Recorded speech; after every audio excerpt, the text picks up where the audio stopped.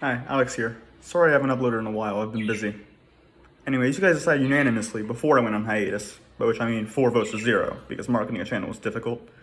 I've elected to make a video about the Capuchin monkey, specifically the gracile capuchins. Gracile capuchins are monkeys of the genus Cebus. They are widespread across Central and South America. They are separated from their kin in genus Sapajus, the robust capuchin monkeys, by the Amazon River, which neither group is able to cross.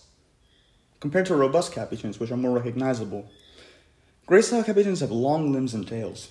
Their skulls are smoother and lack the strong muscles that the robust capuchins have. Gracile capuchins weigh around 3 kilos, while the robust may weigh up to 4. Capuchin monkeys on the whole have strong opposable thumbs, something highly unusual among New World monkeys. It is one of the defining features of their family, which they share with the squirrel monkey. However, opposable thumbs may have actually been lost in multiple other lineages of New World monkey. Squirrel monkeys and capuchin monkeys are thought to have diverged evolutionarily around 14 million years ago. Capuchins have bald faces with distinctively layered hair on their head. Unlike robust capuchins, the gracile capuchins do not have tufts on their heads. There are 4 universally recognized species of gracile capuchin: the Kapori capuchin, the white-headed capuchin, the wedge-capped capuchin, and the white-fronted capuchin, the latter of which has many subspecies.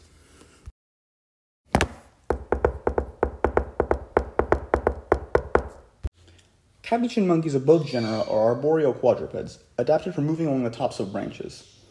Like most such monkeys, their legs are slightly longer than their arms, which are in turn roughly the same length as their torsos. Male capuchins are larger and come equipped with big canine teeth that are used to scare rivals, but the degree of sexual dimorphism varies with the species of the capuchin. Their skulls are quite round and lack a sagittal crest, whereas the robust capuchins do retain this structure. The capuchin monkey has a long, strong thumb. Relative to the other fingers, it is the second longest of any primate, tied with a gelada at a position just behind humans.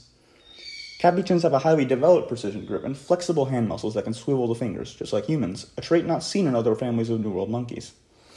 However, they struggle to flex the distal joints of their fingers independently, because as in all New World monkeys, the bellies of the deep digital flexors of the forearm are poorly separated. All New World monkeys have convergently evolved dorsal interossei muscles from the same structures as in apes. Cebid monkeys, including the capuchin, are one of only 2 groups of monkeys in the New World whose Opponens Pollicis muscle is not fused to the Flexor Pollicis Brevis, the other being the night monkeys. This may contribute to their well-developed precision grip.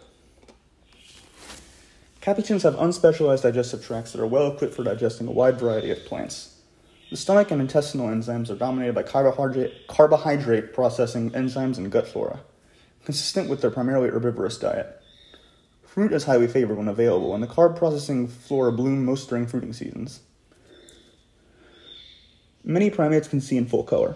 However, like most of the monkeys in the New World, capuchins cannot.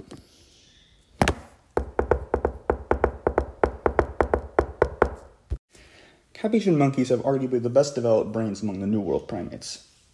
They are sort of like the macaques of the New World in that way.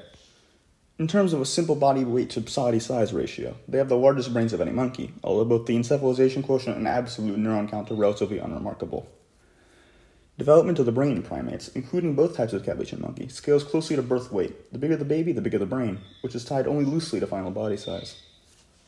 Capuchins live very long lives, into their 50s, by far the longest life among small monkeys. Capuchin monkeys are highly social and generally friendly. They stick their tongues out as an amicable gesture, but if you see it smile or grin, that's not a good thing, because that means it's terrified. Male capuchins have a hierarchy that may be stricter or looser depending on the species, and a female's rank is largely fluid and separate from the male one. The lead male in any group will end up the father of more than half the offspring, although he does not explicitly prevent the other males from mating. Female capuchins appear to know when they are ovulating, and will mate with more dominant males during this time, while she will mate with any male when she is not ovulating. When foraging, the male monkeys take on the fringes of the group, and it is their responsibility to alert the rest when they spot a predator such as an eagle. Capuchin monkeys of both genera are effective tool users. They use stones to break nuts and some plants as insect repellents.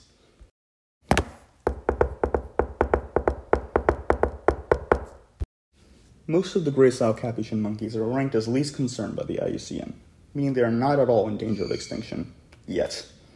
However, the rainforests they call home are under attack. Due to the expansion of meat production in South America, more forests must be cut down to make room for animal feed crops such as soybeans, of which most go not to tofu, but to feed cows. The single best thing you can do for the Amazon rainforest is to cut down on your red meat intake, especially Brazilian-grown meat, and protest the laws and grants being sold by the current Brazilian president, Jair Bolsonaro. Jair's main argument is that the other countries of the world have deforested too, so he ought to be allowed to. If you happen to agree that other countries have gotten an unfair advantage, but still don't want our primate friends to go extinct, you can get involved in other anti-deforestation movements, such as those in Indonesia, Canada, India, and Central Africa.